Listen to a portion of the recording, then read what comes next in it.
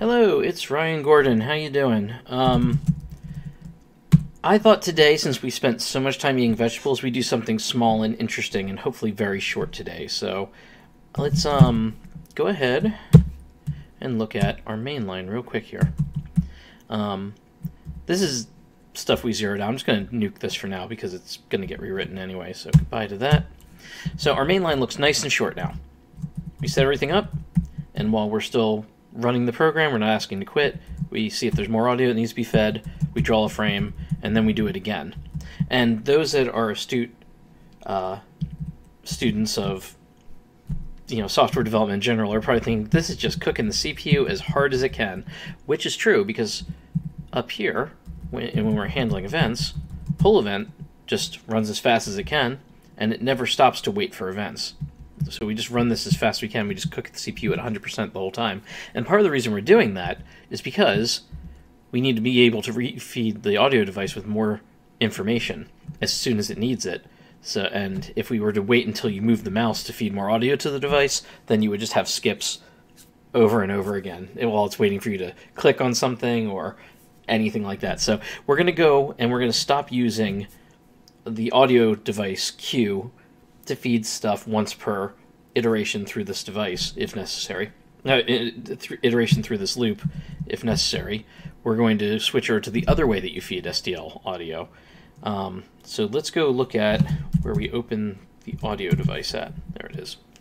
Up here in init everything, where we init everything. When we open the device, we always tell it what format and frequency, and we want stereo or mono or whatever, etc. like that. And you can also give it a callback function, which we have not. We said null because what we're going to do is, as we need to feed more data to the device, we are going to, there it is, cue the audio as necessary.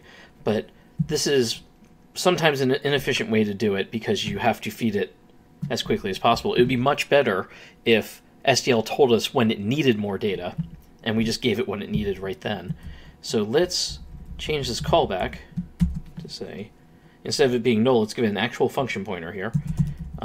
Audio, let's just call it feed audio device for now. I don't know, I might want to callback. I like to say callback in the name of the function so you know what this is doing. You open the device the same way, except this will no longer, it will no longer actually let you queue audio. It won't let you use this function at all anymore because there will not be an audio queue. It'll just, as the device needs more data, SDL will call your callback function, you feed it data as fast as you can, and then return, and then no more CPUs used there. That runs in a separate thread that just waits till the audio device needs more data, asks you for it, and then goes on with its life, and gives up the CPU in the meantime so that you do not sit there and just burn the CPU as hard as you can. So it does take a little bit more mental gymnastics. The nice thing about this, and the reason we did this in a simple loop with feed more audio, which we're now deleting, boop, there we go, is because it's much easier to wrap your head around that. Because now we're going to have to deal with some threading issues and stuff like that. But just a couple of small ones, so let's deal with that right now. Okay, let's move this up so it's near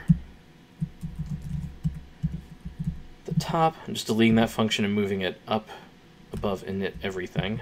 What do we have? Let's move it up towards the top for now. Put it below all our globals because we're going to need those. But this is kind of going to become a very important function to our whole effort, so we'll put that right near the top. Where'd you go? Okay, feed audio device callback is what this function is going to be called, and it's going to look a little different. Device callback. This will no longer be void, but I have to get the actual signature, so sit tight for a second. Still audio. Open audio. Where you at? Oh, audio callback. That's what it's called. Callback. There you are. Okay.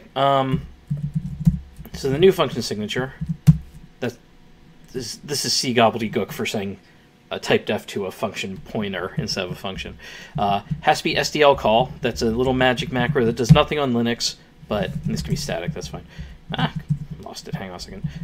Let's pretend that just didn't happen. It can be static. There we go. SDL call on some platforms like using Visual Studio, this might say we want this to be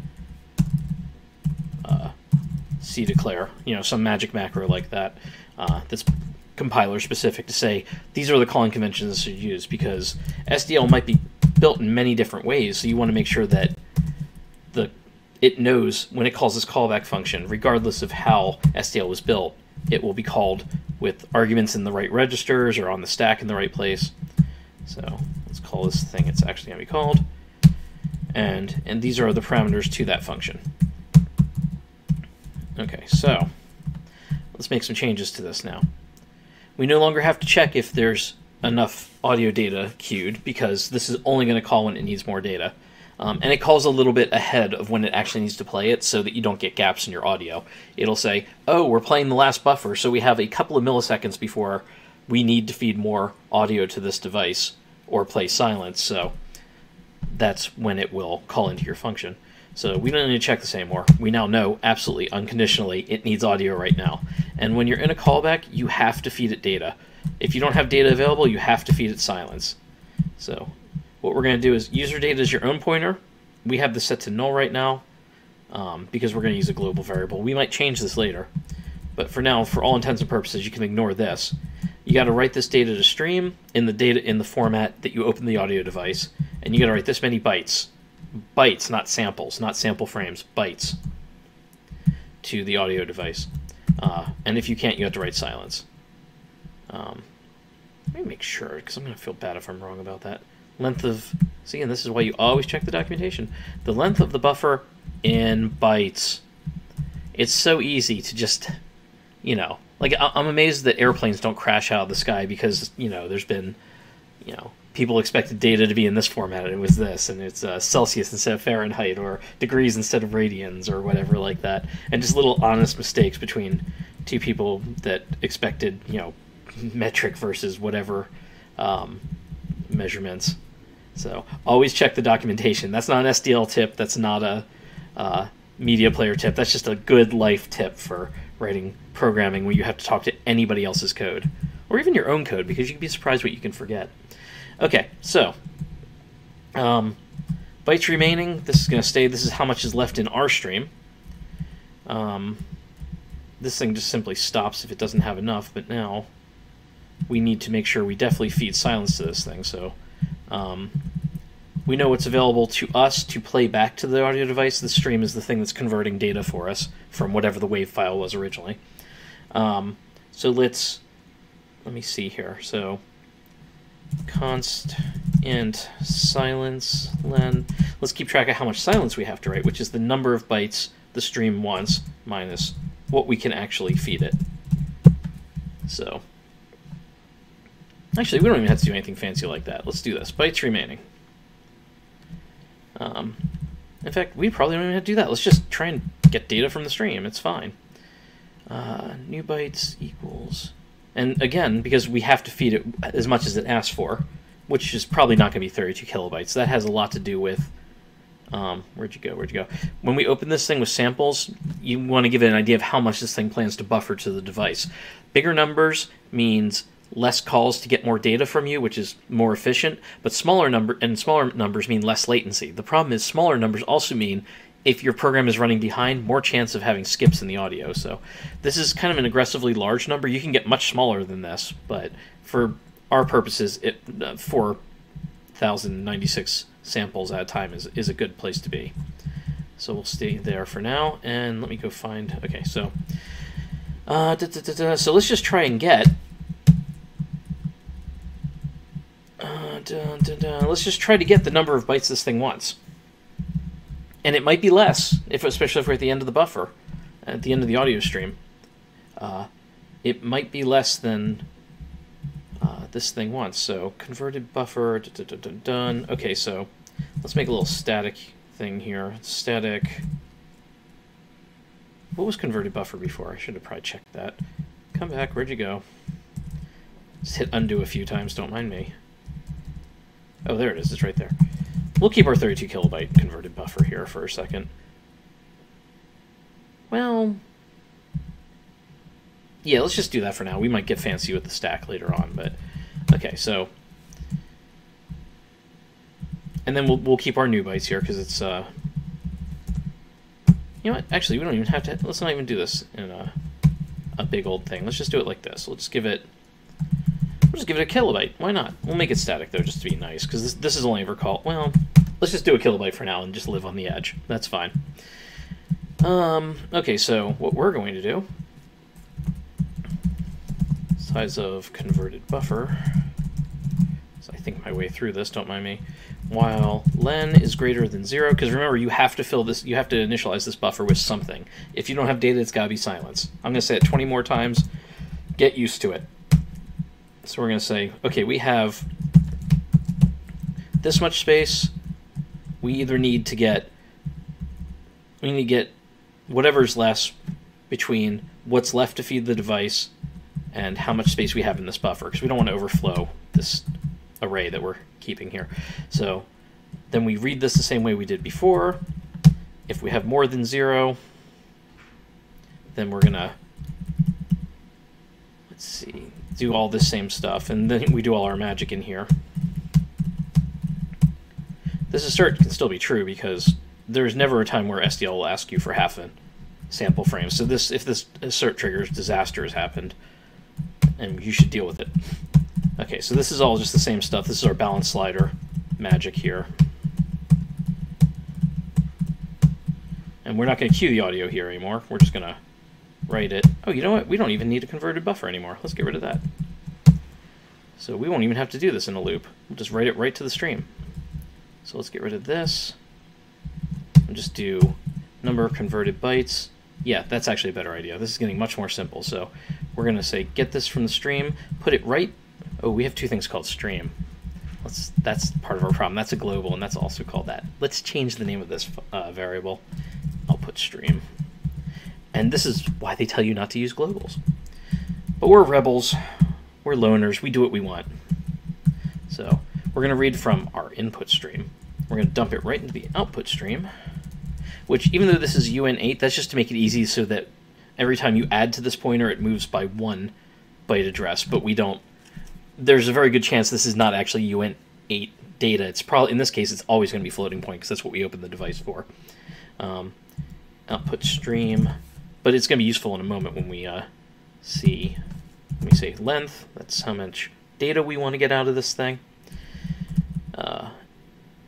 And we don't care about, well, okay, we'll still check if it's greater than 0 here, but we don't actually have to do this.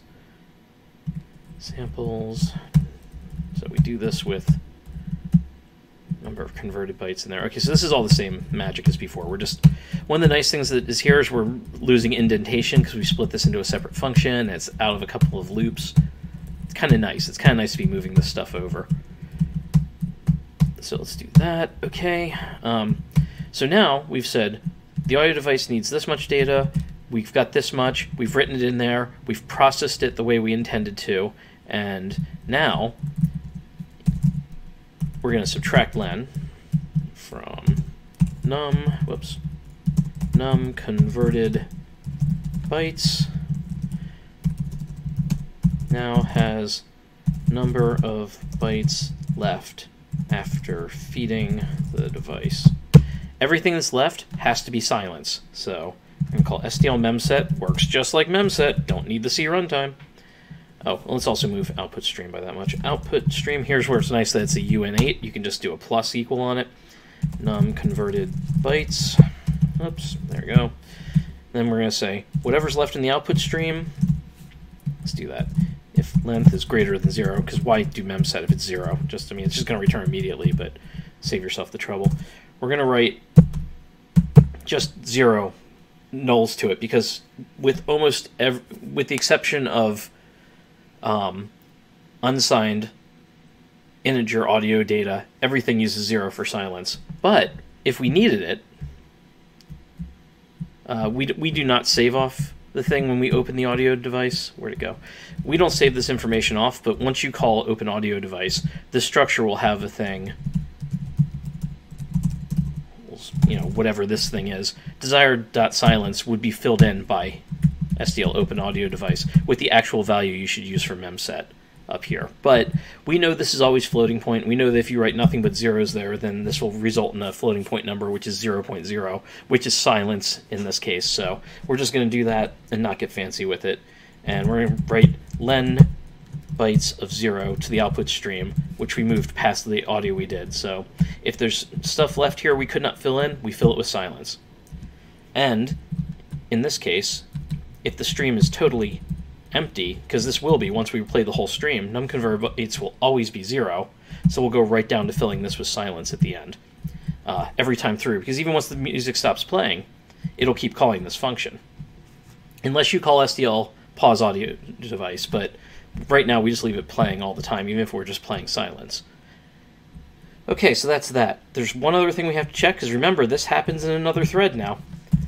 If stream equals null, if we do not have a file open at all for playing, then this is not going to work. So we're just going to go straight down to setting this to silence and get out.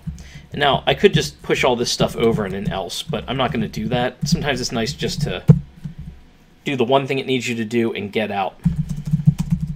Nothing playing, just write silence and bail. Sometimes, even though that is a little duplication, you could make that flow more elegantly.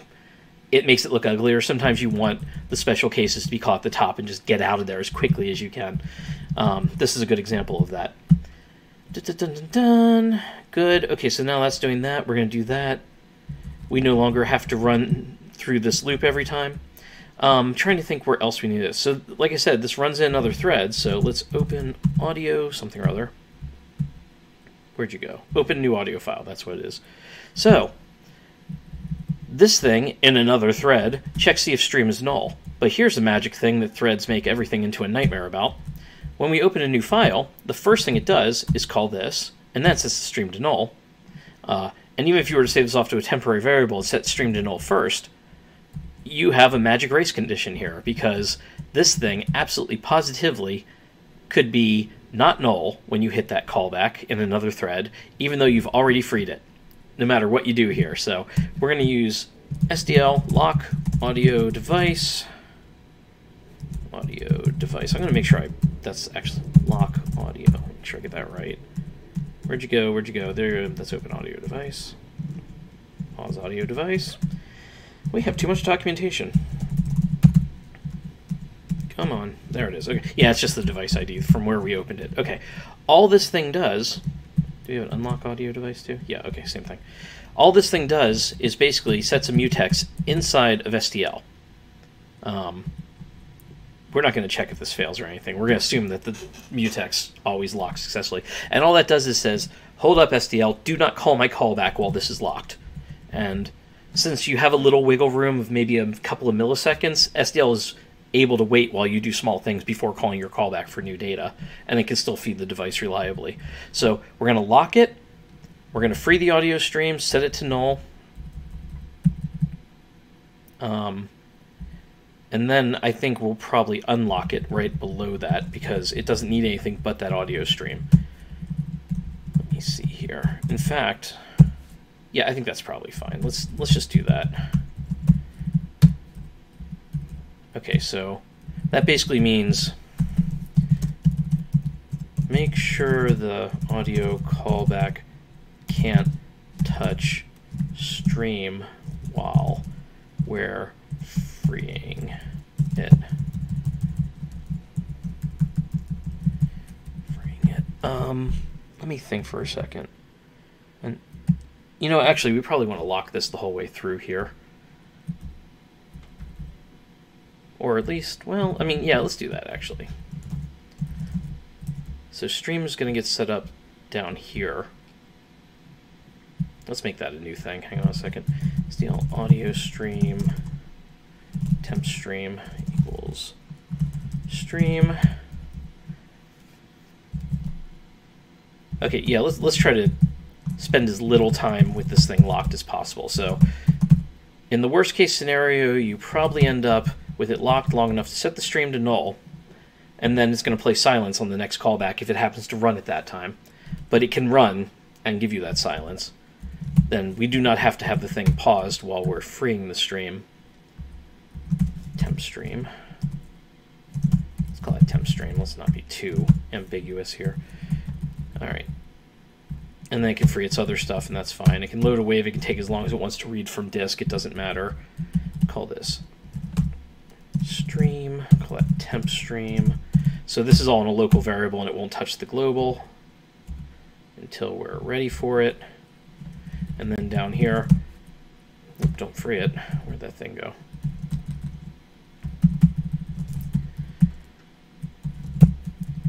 Make stream, new stream available to the audio device, audio callback thread. Yeah, okay. Stream equals temp stream. We're cool. Let's stop audio do. I just saw that there. This also frees it, so we want to catch that too. And for stopping, we'll just lock the audio device at the start. There we go. And then unlock it. We don't care how long this takes. Stream. Okay, cool, because it's going to play silence when you stop anyway. Cool. Okay, so that's going. That's nice. Let's just do a quick search for stream. See if there's any other ones we missed here. Okay, that's all the callback. We can skip all of that. Free the audio stream. We locked that. Okay. Open audio file. We do temp stream there, so we don't do that. Free, blah, blah, blah. Temp stream, temp stream, temp stream. And then we set it to that. This is probably going to cause a... Well, no, you should be able... Okay, clear queued audio can go in our previous button because we do not have queued audio anymore, so that can go. Audio stream clear. You can clear a stream. It'll be thread safe anyway, and you can put to a stream that's thread safe, so we don't have to change any of that. And that's the only times we use that, so let's look for the word queue, too, since we're getting rid of that. Okay, we already got rid of all those. That's good. So, stop audio. Calls this in a few places, but that we protected that. And SDL quit will close the audio device, although we should probably do that ourselves. Just oh, we did. Okay, we're smart. Close audio device will lock the mutex and also stop calling the callback before it's done. So we don't need to do it there. Okay, good. Now, do you see how much time we spent writing this versus how much time we're spending thinking about thread safety issues? If you're wondering why I avoided this originally, is that you have to have more headspace put onto this, more brain power put into this, because these are the kind of things that can go wrong. You have to, and they're subtle interactions, you have to think through them instead of just blasting out code. For example, this might not work, so we're going to go and get an atomic pointer while we're thinking about it. And I'm not going to spend a lot of time explaining atomic pointers to you. Atomic set, where are you? Set pointer, there you are. Also, always be scared when you see this in documentation. If you don't know what this function is for, you shouldn't use it. This is true. But for now, we do theoretically know what this is for, so we're going to do this.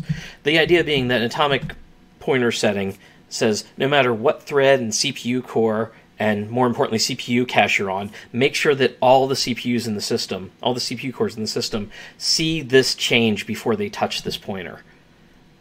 So we're going to go set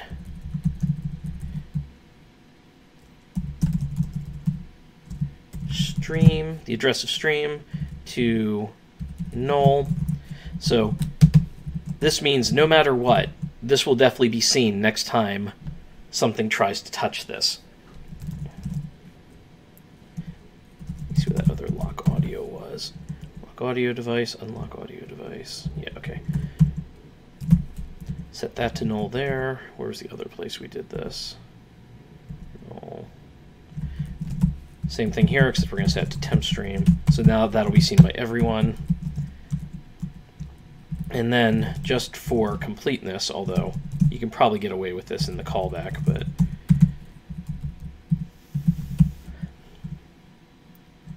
do an atomic get pointer on this.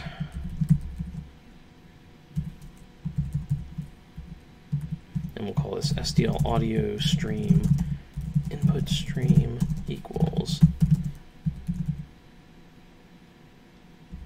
That'll work. Okay.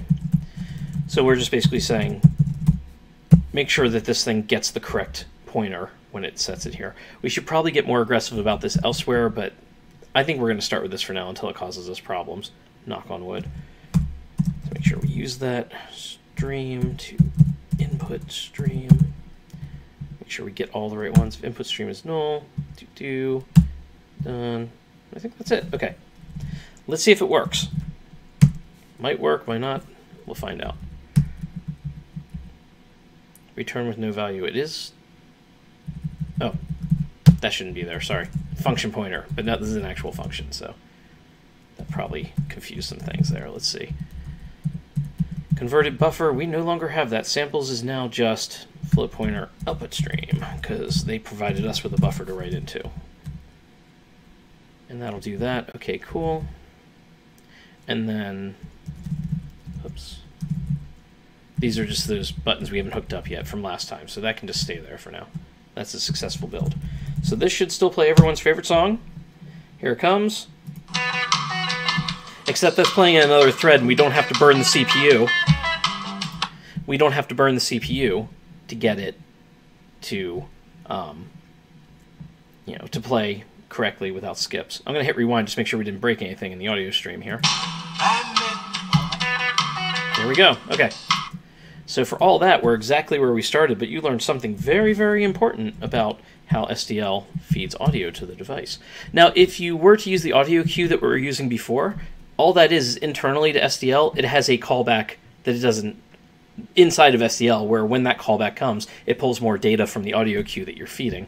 So this is still the system that SDL uses no matter which way you do it, but now we're getting down to the lower guts of what SDL actually does to get audio to the device. So that's that. That's we're at 26 minutes. We changed one little thing. This, I should note, is still burning CPU, and we will fix that later. That was not the explicit goal to fix that today. I was just saying this is one of the reasons that we had to burn the CPU without giving up any time slices, so that we could feed the audio as it was necessary. But now SDL is handling that for us and only calling our callback when it needs to. So I think that's going to do it for today, and we will call it a day. And next time, we'll do something else fun. Okay, this went a little longer than I wanted, but I'm feeling pretty good about it. We learned something very important, so all right, cool. I will see you next time.